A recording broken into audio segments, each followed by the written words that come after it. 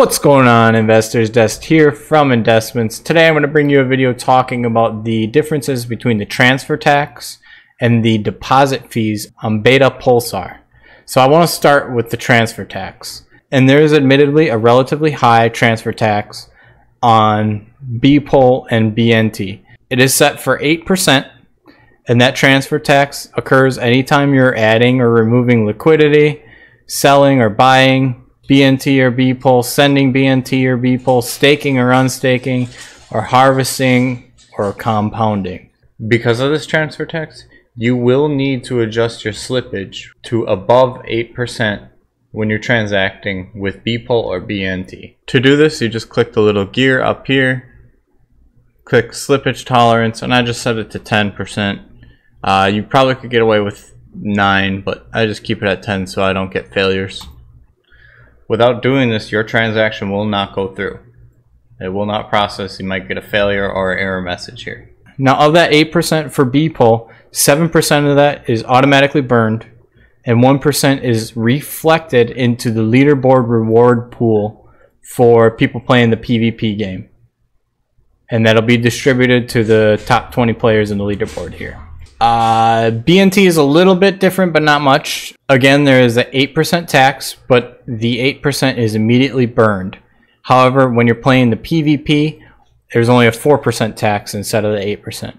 So this transfer tax that is burned, it's burned automatically, and the team does not take any profits from the transfer tax. And you can even see that if you really look into these transactions. So for instance, I have 294 BPOL in my wallet that I've earned through farming, and I'm going to swap it into matic on quickswap, okay?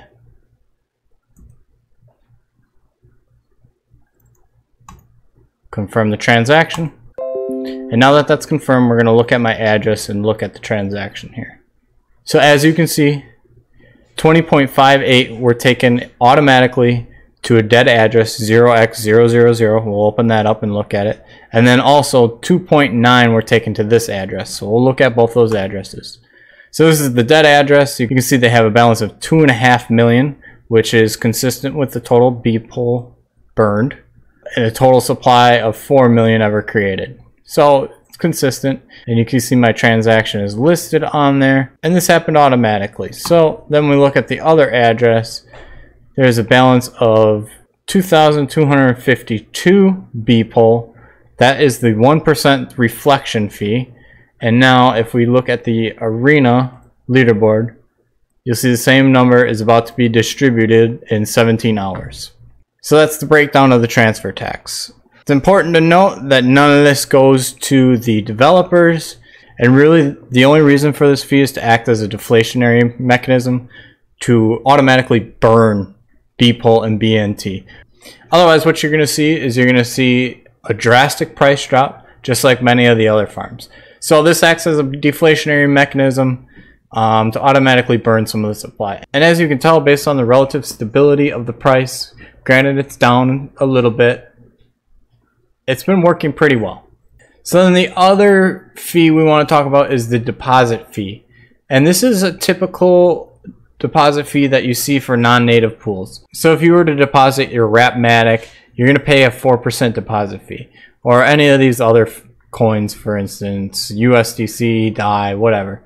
You're going to pay a 4% fee. In the previous layers of Pulsar, 3/4 of the fees were used for buybacks and 1/4 was sent to the dev address.